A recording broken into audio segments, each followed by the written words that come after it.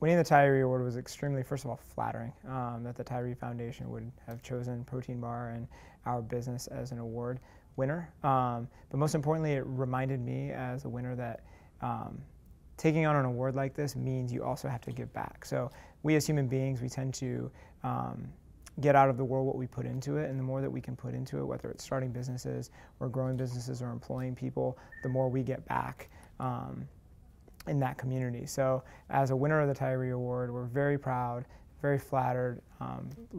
We are actually customers of Matros now because of it. So we're extremely happy to be part of the Tyree family and the Tyree Foundation, and we're very proud, and we're looking forward to growing this into a major organization. I know the Tyree Foundation in and of itself is new and emerging. We're looking forward to helping it grow as we grow.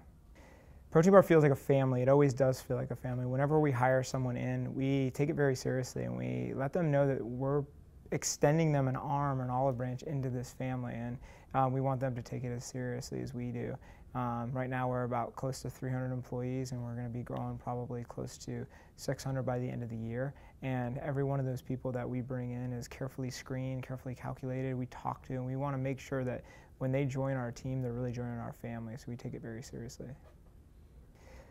For Protein Bar, the Chicagoland Chamber has been a sounding board, and it's also been a connector. It's been a group of individuals, Jerry, John, Damien, the whole like, that have actually helped Protein Bar really have a sounding board and something to cultivate from.